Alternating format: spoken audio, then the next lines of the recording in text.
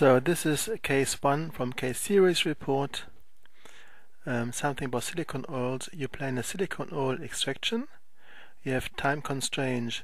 Which is the fastest cannula? On the left you see the Dork VFE with a very broad silicone oil thing, then an Alcon 20 gauge, then an Alcon 23 gauge, then an Alcon 25 gauge, and again an Alcon special cannula which is very short. It is similar. The last and the first one cannulas, they are similar.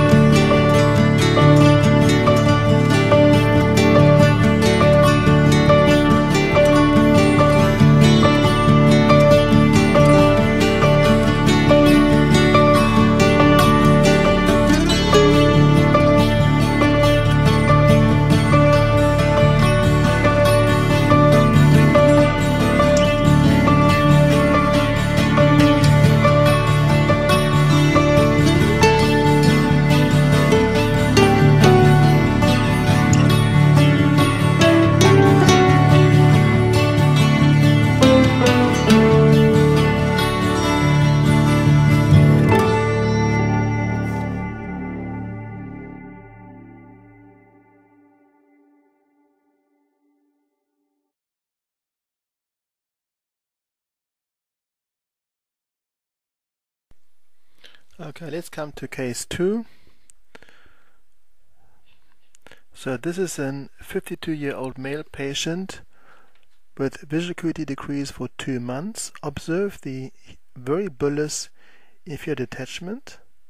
What type of detachment is this?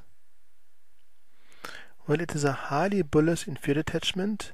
Typical are 2 big bullae on the inferior pole. This is a Lincoff type 4 detachment, a highly inferior bullous detachment with a small hole at 11 or 1 o'clock.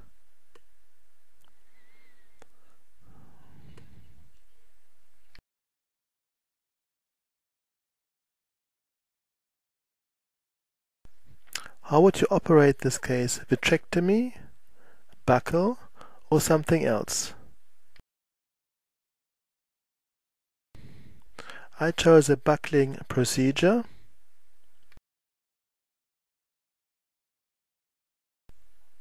This is 1 day after episcleral buckling.